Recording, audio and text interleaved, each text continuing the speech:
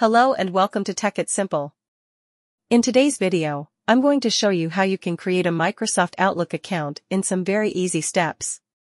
So without any further ado, let's dive right into this exciting video. Step 1. Open your Outlook application and create an email account. At first, you just simply have to open your Outlook account and click on Create an Outlook.com email account option.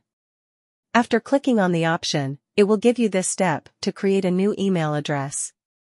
You just simply have to enter your new Outlook email and click on the next option. Step 2. Create a password for your Outlook account.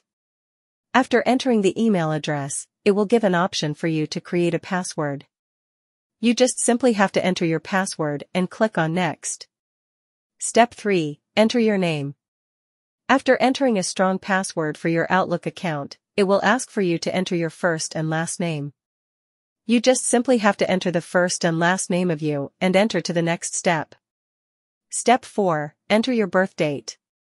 After entering your name, it will similarly ask for your full birth date. You just have to enter your birth date and click on Next again. Step 5. Enter the confirmation PIN. After entering your birth date, now you need to enter the PIN that you're using on your laptop. After entering that, it will take a short processing and this new tab will be open.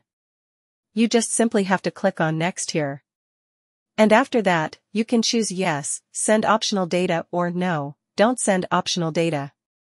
And after choosing the suitable option here, just click on Accept and then Continue.